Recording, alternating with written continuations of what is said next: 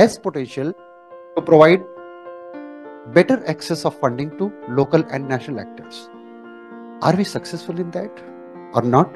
We'll hear from our panel members. In your opinion, what are the advantages of the pooled fund to support localization process?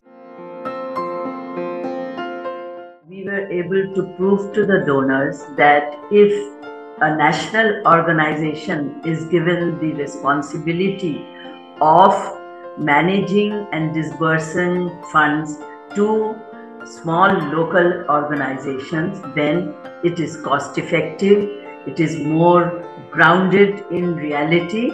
In very basic terms, the risk pooled fund can be seen in many ways as an insurance mechanism, but what we've been looking at more recently is how to do this in a way that is less about insurance and more about solidarity.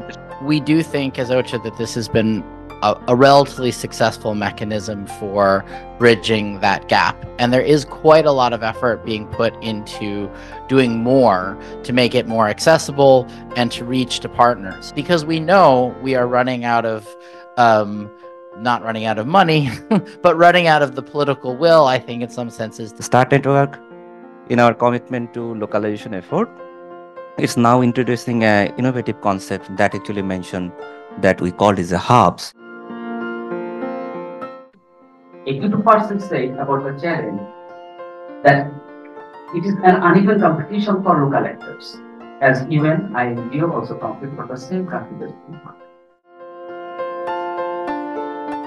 With the CBPF, we can really do more. In general, the call is how do we really make this pooled fund really accessible by the local actors and may really make it sustainable and long-term in providing solutions.